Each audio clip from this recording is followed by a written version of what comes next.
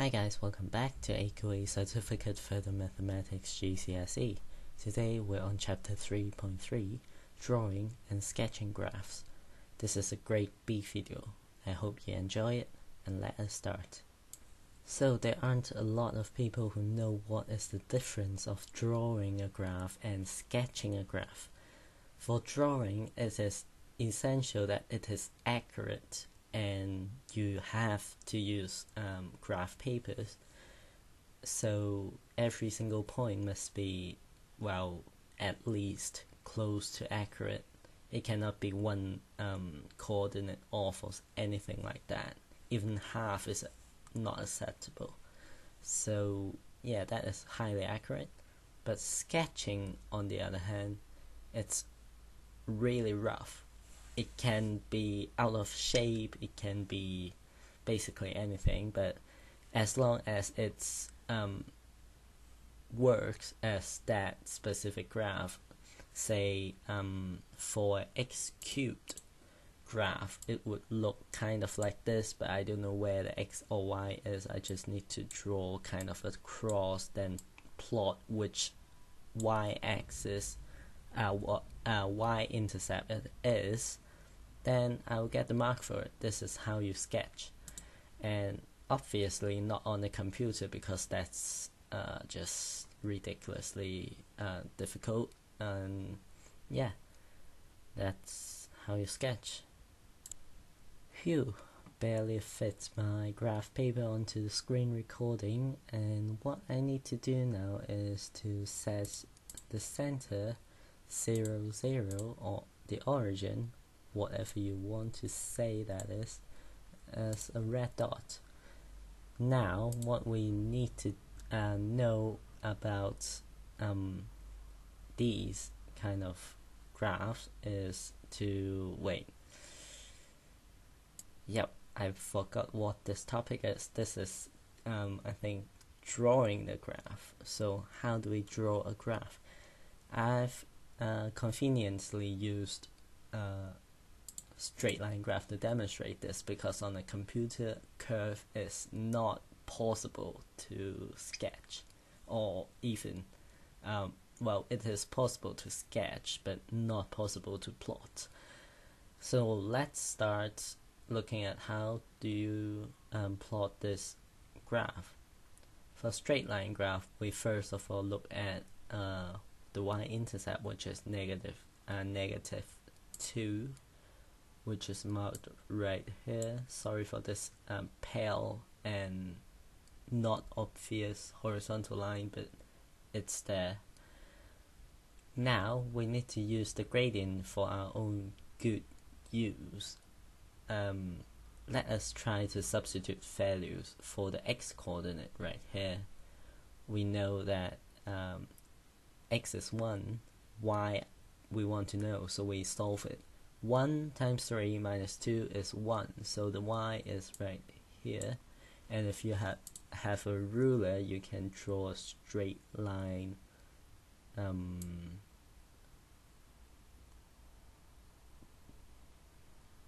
Did I mess up? Yes, I did. I can't believe it. And I'm teaching math, and I mess up. Well. Okay, that is the line you wanted, because you only need 2 points to get the correct answer. If you're not comfortable with your kind of coordinates management, then you're better off having even more points, 1 on the left of 0, 1 on the right of 0, to ensure that line is correct and accurate. Then for plotting, you will generally, not plotting, for sketching, you will generally use some kind of a cross, and basically always label x and y, but I'm too lazy for it. Oh my goodness, that y. Why be that way? Ah, that's a terrible pun. So for this graph, we know that 3x is a positive gradient, so it must go from bottom to top. Not with this tool. Nope.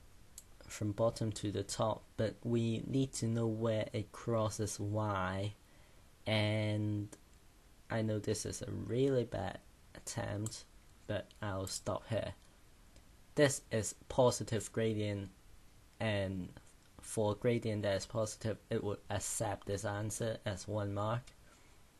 Then now we have to plot where the y-intercept is, which is -2. And that is the second thing that you need to get full mark on plotting a graph and sketching a graph. That's the word. So plotting, accurate, and gradient must be true. This one doesn't matter, you don't need to label the axis or anything like that. And I should probably myself label these, but I'm way too lazy to do that. I'm really sorry. And some special thing to note, you can pause the video here to capture this kind of screen, but now I will remove this part to give you 2 special things in graph plotting or drawing, which is vertical lines and horizontal lines. It uses special equations. For horizontal line, it has essentially 0 gradient, so all the x equals 0, so it's only left with the y-intercept value, which is a constant. It's horizontal always. For vertical, it's similar, but now the y is the constant, so the x value, it doesn't matter where the x is. X is just there. It's, how should I say, the line will be at where x is. It will cross x0, but it will not cross x minus 1, 0. It doesn't work that way. And yeah, basically that's all from plotting and drawing. I swear, I always mess up plotting, sketching, and drawing. I just said plotting and drawing, I believe, which is completely wrong. I apologize again for that. Now sketching, remember you need the general gradient. If it's positive, go positive gradient. If it's negative, go negative. And for the y-intercept, make sure if it's positive, it crosses above the x-axis. If it's negative, crosses below the x-axis. And remember to label that intercept. For plotting, just accurate. For every single point, if you are not sure about how to plot a graph, then it's always a good idea to do it for each x value, which will take a lot of time, but if you aren't comfortable with it, then it's well worth. So yeah. Well, actually, I've got a question here, so this is good, I guess. I want you to plot the graph y equals 2x minus 1. I know this is not centered, but I don't have the space for it. I can't capture the whole screen at once, so yeah, basically. I want you to do something similar to this, find a graph paper or something, and I want to say if I ever forget to label the center of a graph red, I'll most likely always use this graph, and remember the center is where 0, 0 is. So plot the graph y equals 2x minus 1. I'll give you some time to pause the video and I will give you the answer. Here we have it. This is the plotted graph. The y-intercept is -1, which is under this axis, the x-axis. It has a gradient of 2. If you know how to find the gradient, is y divided by x.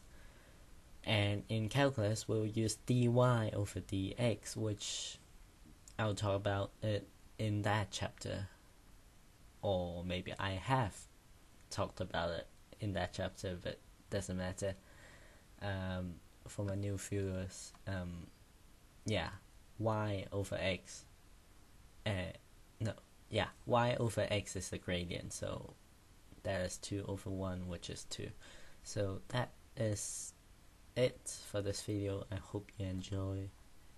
If you did, leave me a like, give me some comments, yada yada yada, everything like that, and I will see you next time.